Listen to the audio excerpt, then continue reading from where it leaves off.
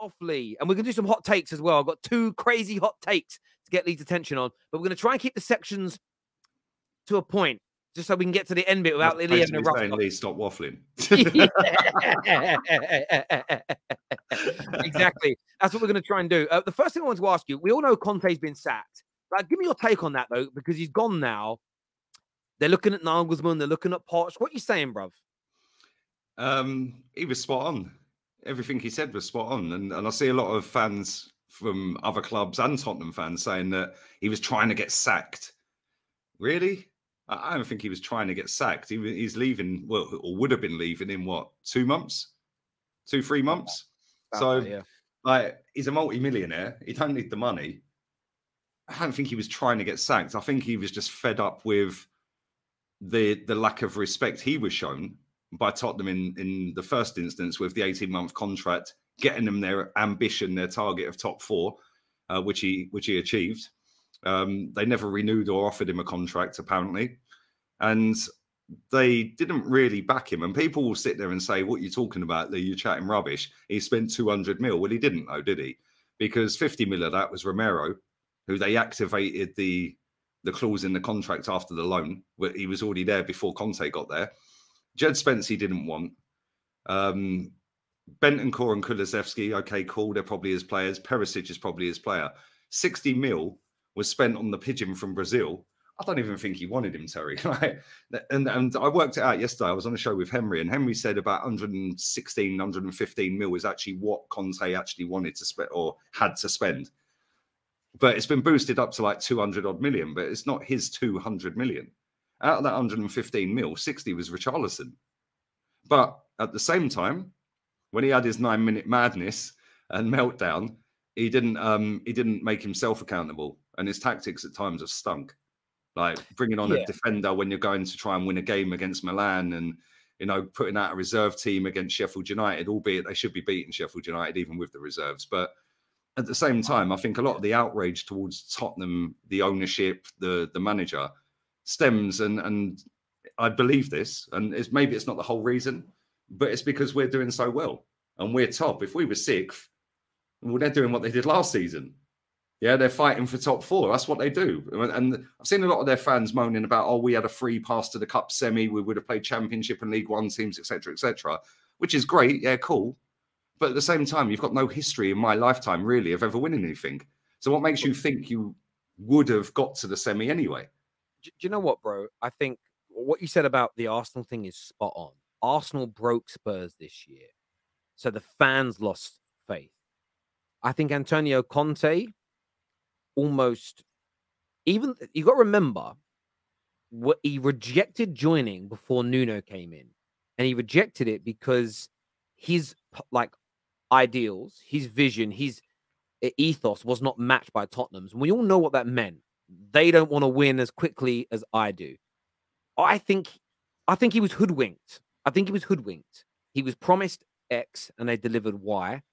I think they promised him more players of a certain caliber or age. It isn't even caliber, because this guy went and signed Ashley Young as an example to help him win a league title in Serie A. He doesn't always want the best players. He wants the right individuals for him. And Tottenham didn't deliver.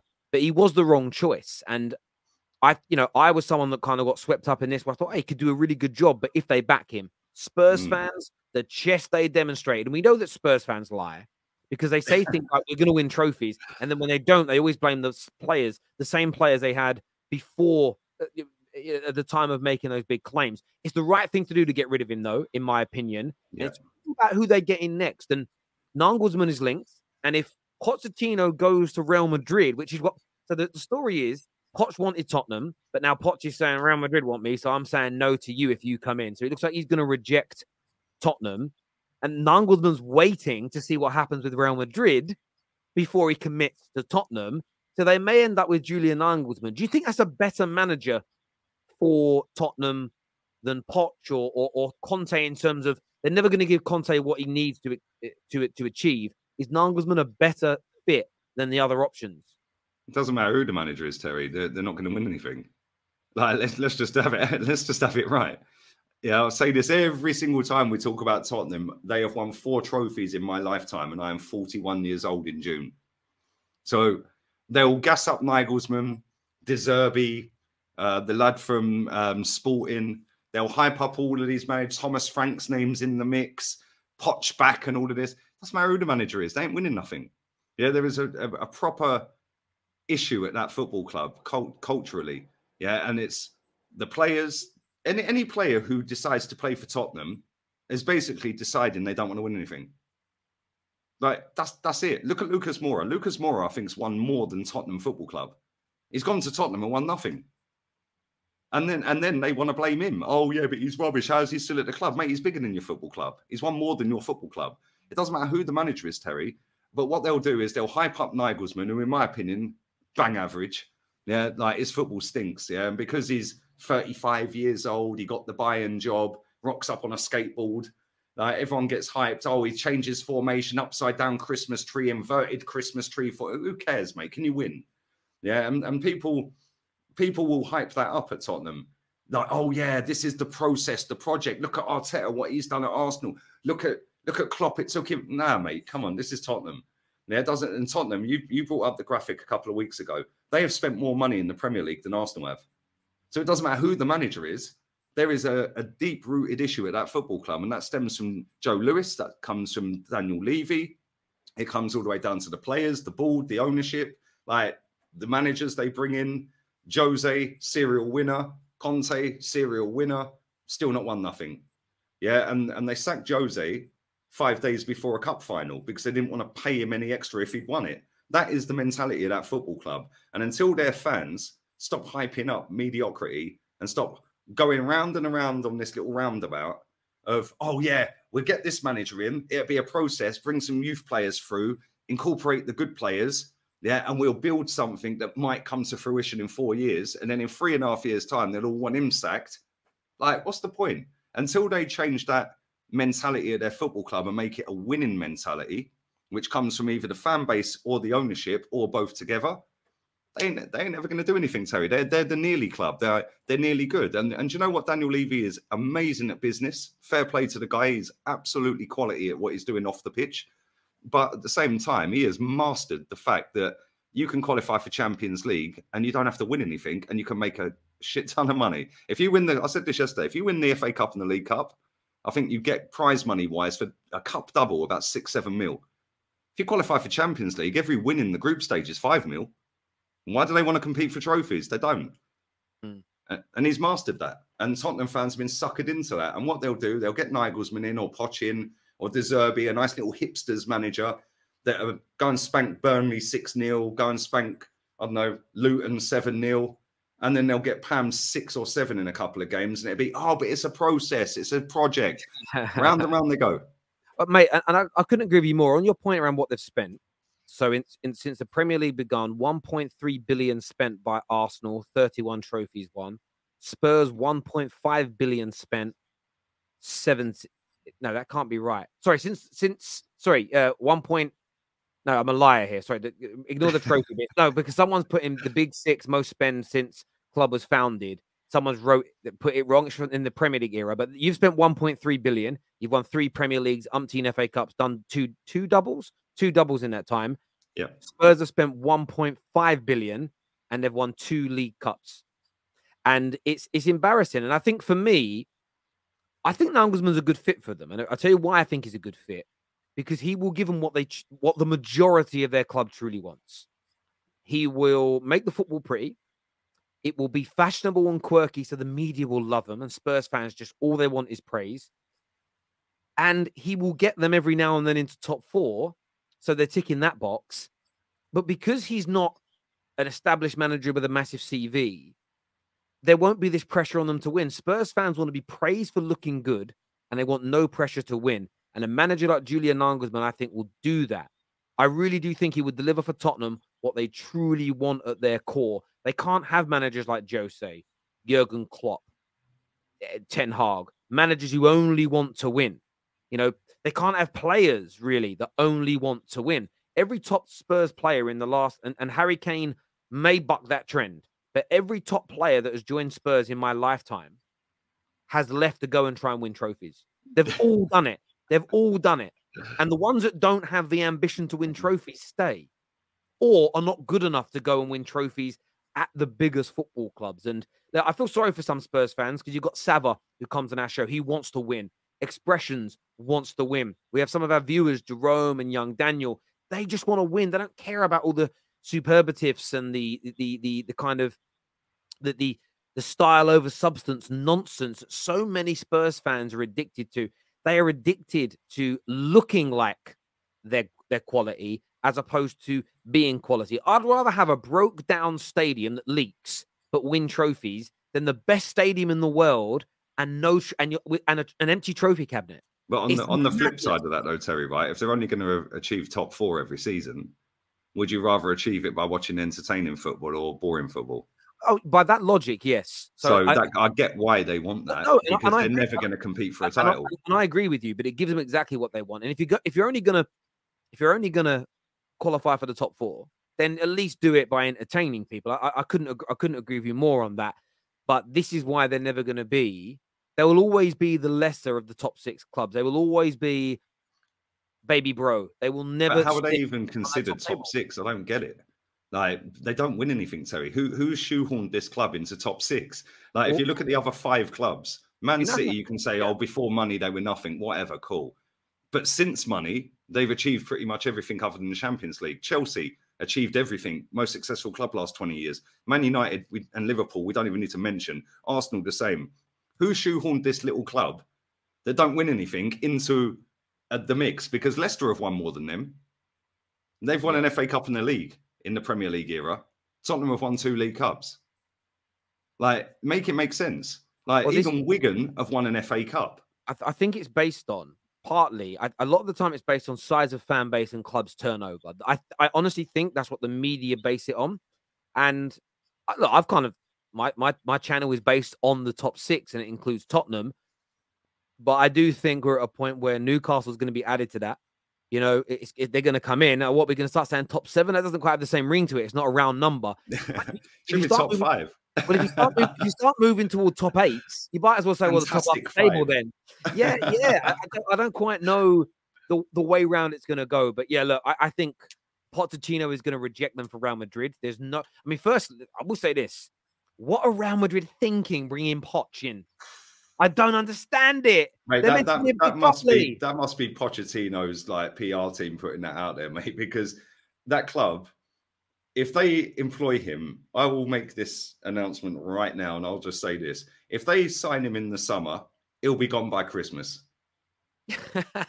I'm being straight up, mate. You're going in there with Modric, Cruz, Benzema's going to sign a new deal for a 1-year extension. Yeah, you're going in there with Dani Carvajal, Nacho, Courtois, Militao, David Alaba. They've got some serial winners at that football club, yeah? And he's going to go in there, and he's managed PSG and he won a few trophies at PSG.